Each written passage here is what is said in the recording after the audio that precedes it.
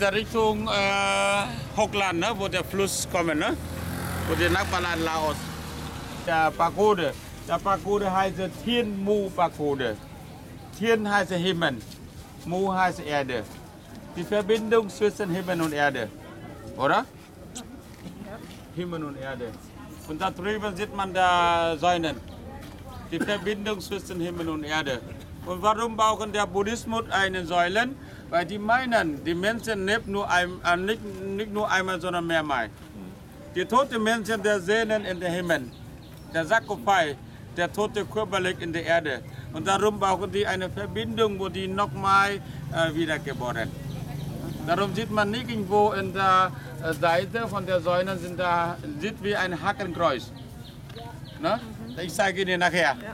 Und wir gehen jetzt von hier langsam rein. Aber zuerst gehen wir zu der Mitte, wo diese Verbindung zwischen Himmel und Erde. Ne?